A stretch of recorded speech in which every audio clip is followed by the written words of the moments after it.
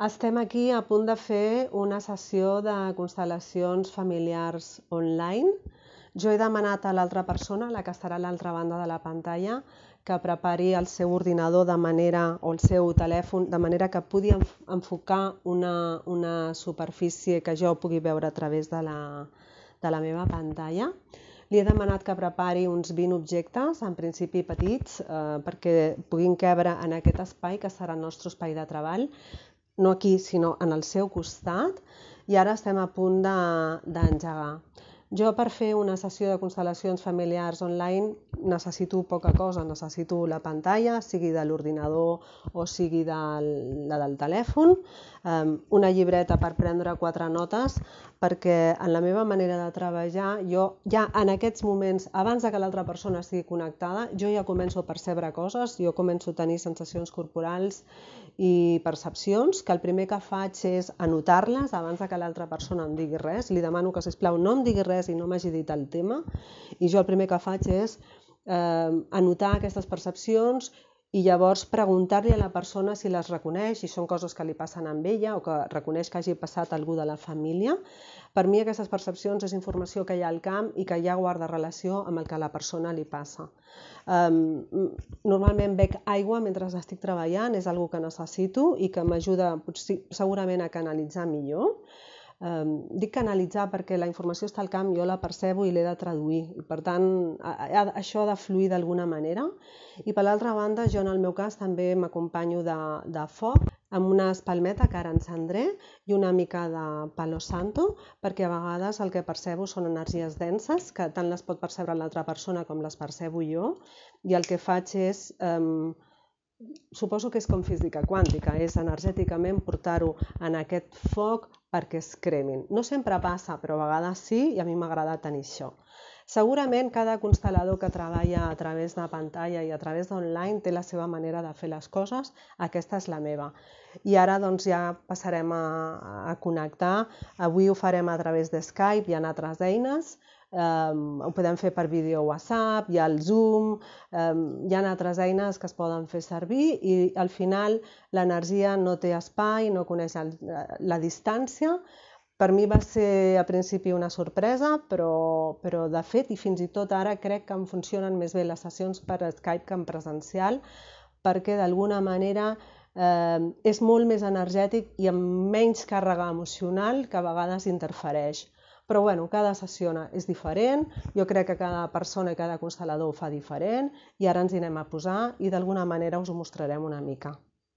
Bueno, doncs canvio de càmera una miqueta perquè, mireu, tinc aquí el portàtil amb l'Skype, tinc una llista, la llibreta amb el que vull constel·lar, apuntat, i després tinc aquí els elements que m'ha comentat que havia de preparar.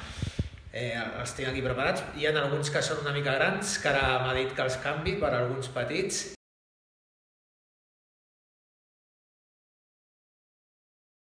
Tot just estem connectant amb el Lluís, però jo encara abans de donar-li el botó, jo ja estic sentint debilitat de braços,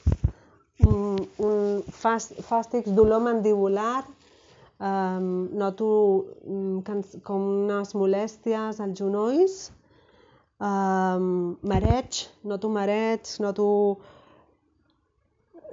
un malestar general. I jo ara ja tinc el Lluís aquí, acabem de donar-li el botó.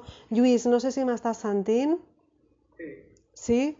Jo estic dient que abans d'obrir, abans de veure't fins i tot, jo estava ara ja amb totes les molèsties, els símptomes, que ja la dificultat en connectar ja se m'estava posant en contra, perquè a mi se'm van en augment aquestes molèsties. Llavors, he tingut com un mareig, com si el cap se m'anés, així, tinc tensió mandibular a la part de baix, llavors em noto els genolls i em noto una certa debilitat, no sé si em veus bé, mira, una certa debilitat aquí. Llavors, la pregunta que jo automàticament et faig és si reconeixes algun d'aquests símptomes en tu, és a dir, si algun cop t'ha passat. Això no té temps, és a dir, jo puc percebre algun tipus de molèstia que tu t'ha acompanyat a una època de la teva vida de manera forta, o pot ser algo que tu siguis recurrent, o pot ser algo que sigui subtil, però que tu diguis, sí, ho reconec. També podria passar que no ho reconeixis, o sigui, que no ho reconeguis, però que sigui d'algú del teu sistema i que tu diguis, no, doncs tal persona sí va passar això. Al meu pare li han operat del genoll i a mi a vegades he tingut alguna molèstia. No sé si és normal també tindre molèsties al genoll, m'imagino que sí.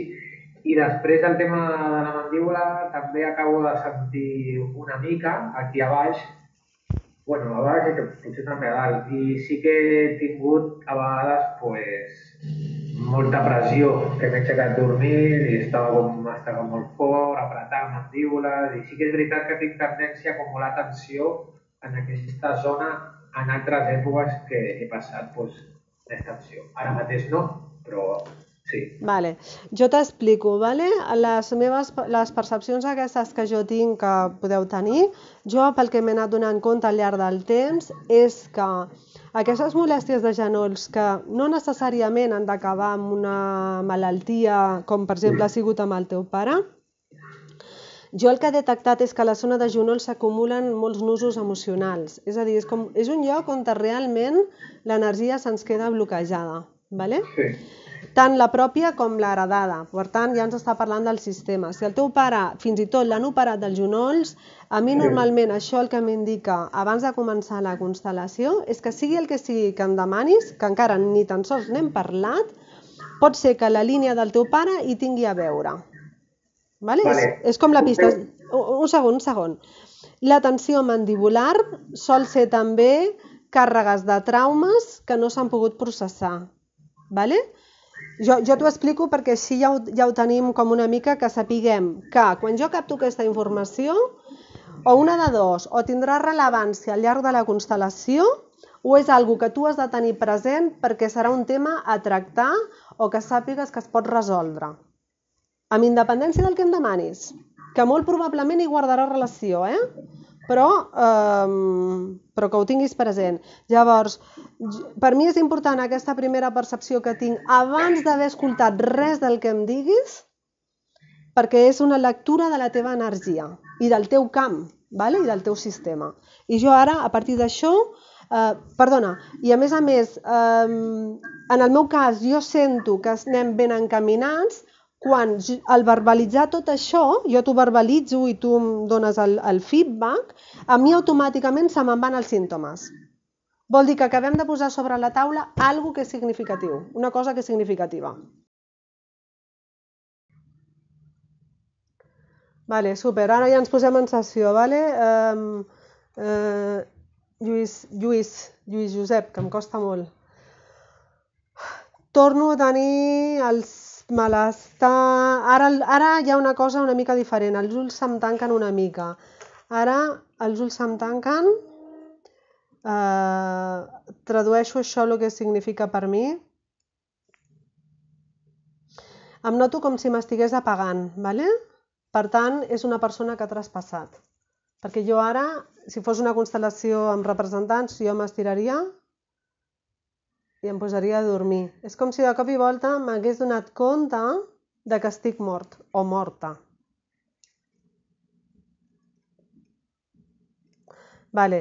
I ara, seguint una mica amb les percepcions, em noto la zona genital, vale? I m'ho noto com a dona, perquè també distingeixo quan ho noto com a home i com a dona. I per tant, la pregunta seria: hi ha hagut alguna dona que ha mort durant el part?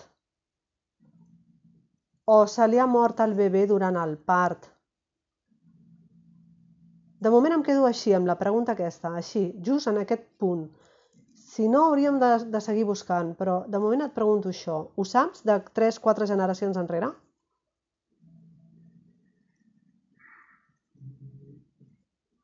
Jo l'únic que sé que la meva àvia sí que va perdre 2 fills abans que naixés la meva mare. Vale, hauria sigut la següent pregunta.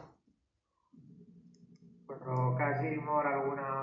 Vale, no, ja és prou important, Tens idea de de quan estava embarassada o quina edat tenien els bebès? Perdona, i l'àvia és l'àvia per part de pare?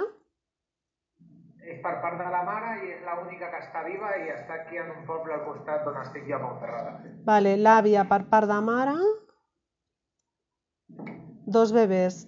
Què més saps? Pues que era un noi, una noia, o sigui, era un baró, una noia, i això, que van morir. No sé si va ser al parto o va ser després. Home, és que jo noto com si sortissin, no? D'entrada, fixa't una cosa. Quan dels bebès morts se sap el sexe, vol dir que ha passat de 6 mesos d'embaràs. Perquè o s'han perdut, o s'han mort, però clar, s'ha vist el cos, perquè m'estàs dient perfectament que saps que és un noi i una noia. Això vol dir que s'han vist el cos. Si s'ha vist el cos, ha passat de 6 mesos. O pot haver sigut al néixer. És que jo la sensació física que tinc és sentir que estic parint, saps? Perquè noto la zona vaginal com que estic parint i clar, i aquí és que es para la pel·lícula. Per tant, pot ser que se li hagin mort els mesos o a l'any, però tot el que és d'entre el mig de l'embaràs als 2 anys després és com una mateixa... L'impacte amb la persona que ho ha viscut és que es vol morir. És que una persona li passa això amb un únic fill i el sentiment de desgarro emocional ja és brutal. En 2, és que me venen llàgrimes. Nosaltres, o tu t'arriba l'anècdota com una història gairebé despullada d'emoció, però si et poses amb la pell del que ho ha viscut, és el més tràgic o de lo més tràgic que pot viure en vida. I aquesta iaia dius que està viva.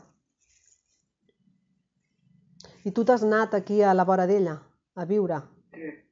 Que és curiós, que és curiós. Vale, interessant, ok? Vale, i per tant, hi ha 2 criatures, 2 ànimes, que és possible que haguem de veure com estan. Vale? Que serien els teus oncles. No? Germans de mare, no? Germà i germana de mare. I que, per tant, hi ha que honrar-los i segons com hi ha que acompanyar-los, perquè a vegades no s'ha acabat de fer tot el procés de dol i acompanyament a la llum. La teva iaia està amb consciència? Encara, o sigui, pots mantenir conversa o està amb el cap ja malament? No, pots mantenir consciència, té 94 anys i pots mantenir, està conscient. Oh, però tu no saps encara el que es pot fer tan amorós pels seus fills. Vale, fem un parèntesi, ok? Fins aquí les percepcions i fins aquí hem fet diversos enquadraments de cosetes a nivell emocional i de símptomes que tu pots estar carregant a la teva vida, ok? Ara després ja veurem quines d'elles guarden relació amb el que em demanes. De moment, o amb el que em demanaràs, perquè encara no ho hem verbalitzat. De moment sàpigues que tot això que hem llegit i que tot això que ja hem posat sobre la taula a tu t'està afectant a la teva vida. Molts cops guarda relació directa amb el que demanaràs. Si no és així, has de saber de tota manera que està afectant a la teva vida i si amb el que demanaràs després tot això no surt, sàpigues que està pendent de ser sanat, sàpigues que té la possibilitat de ser sanat. És com, ja veuràs si vols fer-ho o no vols fer-ho. Però si jo puc llegir tota aquesta informació del camp, vol dir que està oberta i no està tancada. I fixa't que tu potser ni tan sols m'hauries parlat de tot això. No? Perfecte, doncs a mi m'agrada introduir així perquè és com jo estic neutra i no sé, no tinc ni idea del que vols demanar, jo rebo tota la teva lectura dels 0 anys, diguéssim, a l'edat que tinguis ara. Quants tens ara? Aprox. 41 anys. Doncs d'alguna manera a nivell energètic, a mi és com si m'hagués sortit, pum, en fosforito, el que més em ressalta que t'està afectant amb aquests 41 anys. És com de dir, pom, esto salta a la luz, això m'arriba a mi. I després ja veurem què fem. Ara jo crec que podem entrar ja amb la petició del que tu vulguis fer-me.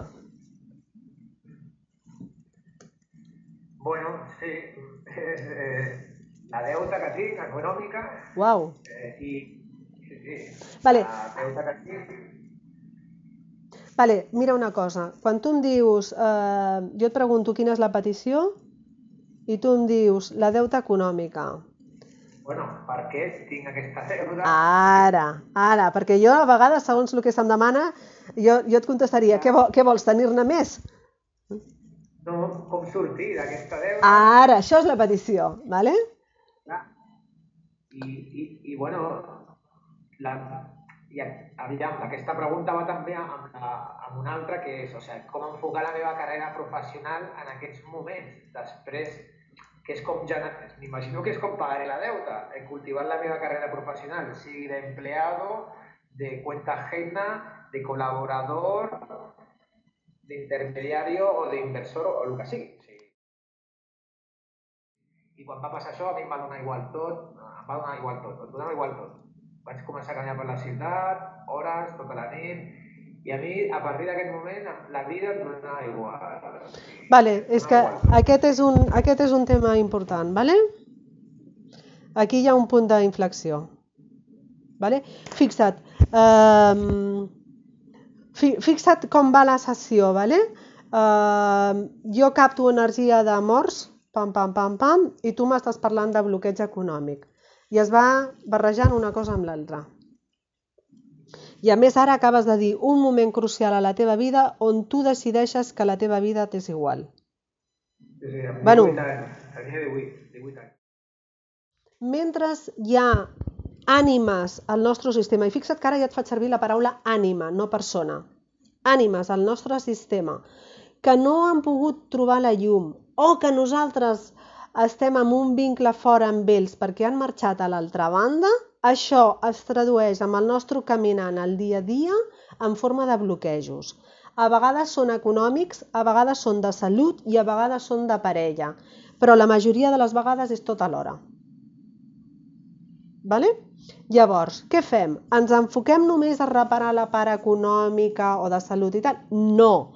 Ens enfoquem a resoldre que totes les ànimes del nostre sistema trobin la llum, que tots els dolors viscuts pels traumes de les persones de la nostra família puguin arribar a integrar els cops que la vida els ha donat, els traumes, perquè d'alguna manera els estem heredant, i d'aquesta manera, no sé com es diu en català, despejamos, netegem, diguéssim, la fluïdesa de la vida per nosaltres, perquè nosaltres, com a unitat familiar, tenim coses no resoltes que impedeixen la fluïdesa i, per tant, és normal que en algun dels membres de les generacions futures, en aquest cas tu, també vegi la seva vida bloquejada com a reflexe de lo que el conjunt de les persones del clan no ha pogut resoldre.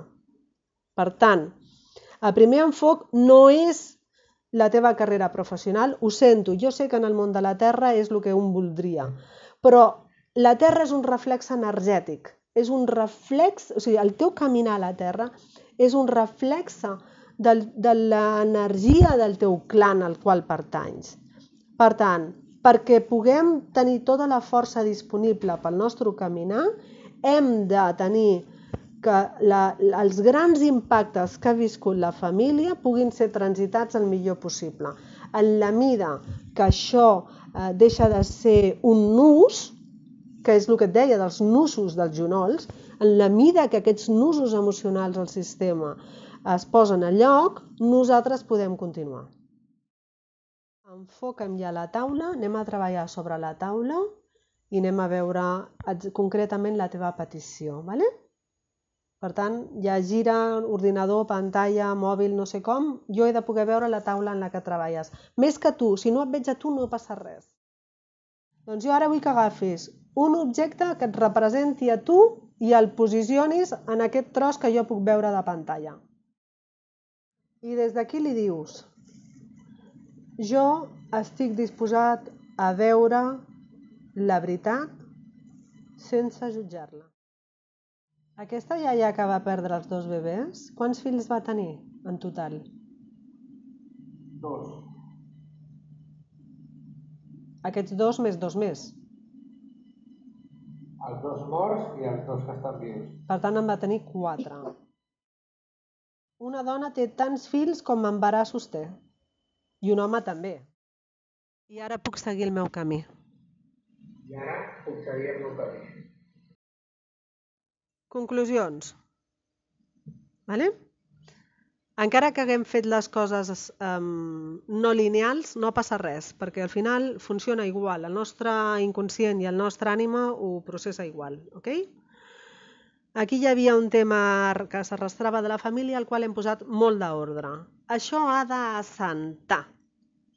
Per tant, tampoc no m'estranya si avui no podem decidir el següent pas, o no es veu clar.